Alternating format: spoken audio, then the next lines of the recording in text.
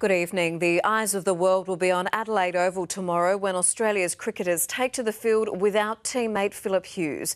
But he'll be with them in spirit, having been named the honorary 13th man. Damien Ryan and Eddie Godfrey have been covering the final preparations. We go first to Damien Ryan. Damien, it's been an arduous journey to what will be an emotion-charged test.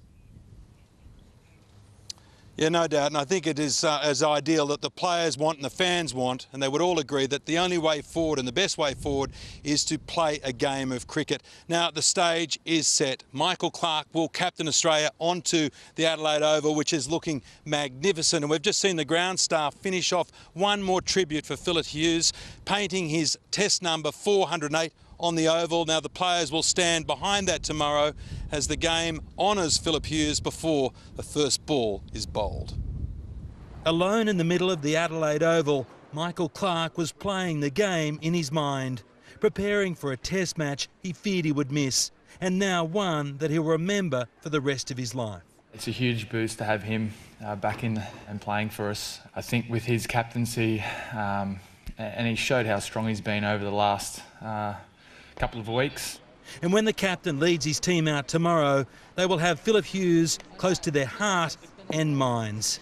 His test number, 408, has been emblazoned on their shirts.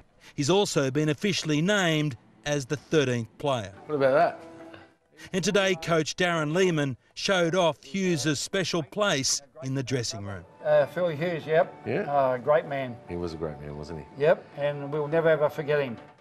They say the game will not change, and whoever bowls first tomorrow will send down a bouncer. Shane Watson yesterday admitted there will be apprehension, and it seems the bowlers may struggle as well. It's going to be an emotional morning, and probably looking at it from our first little part of the game, I guess, for me, going out there and bowling the first spell might be the most difficult, and then might just get into the game a bit more. And that other bowler caught up in this tragedy, Sean Abbott, is doing the same. It was feared the ball that fatally struck Phillip Hughes may have been his last.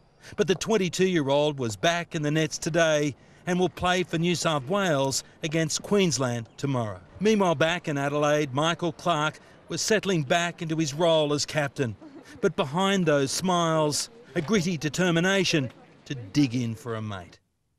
In Adelaide, Damien Ryan, 9 News.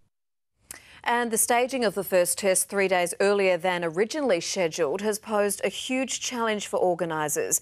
Eddie Godfrey joins us live now. Eddie, one of the biggest challenges is predicting just how many will attend.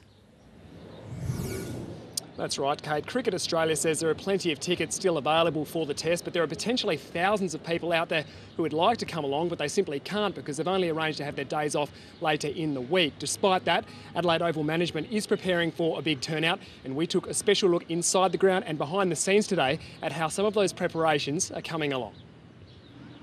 An early test not only for players, but also ground staff who are under pressure to have Adelaide Oval ready in time. Obviously, it's been an enormous logistical task bringing forward the test from Friday to Tuesday. While everything appears calm on the surface, it's a different story underground. Catering staff working extra hours to prepare food much earlier than expected. Just working with suppliers to get the product on site on time, it's just hectic. Executive Chef Hamish Robertson and his 80-odd staff cooking thousands of corporate meals and kiosk favourites. We're going to do about 55,000 punnets of chips. We're going to do about 10,000 hot dogs every 2 days. His kitchen also supplies fruit for bars around the ground. We'll use about 2 tonnes of cut fruit for the PIMS tents. Tomorrow's early start has challenged nearby businesses too. This North Adelaide pub fast-tracking renovations ahead of its busiest week for the year. Madness around here at the moment. We've got tradies everywhere just trying to get it all finished, so yeah, we're ready for tomorrow. Despite uncertainty about how many will attend the rescheduled test, local venues are stocking up big. We've got all the kegs that we usually have, which is a couple of dozen, and then this morning we got about another 40 odd delivered on top of that. Eddie Godfrey, 9 News.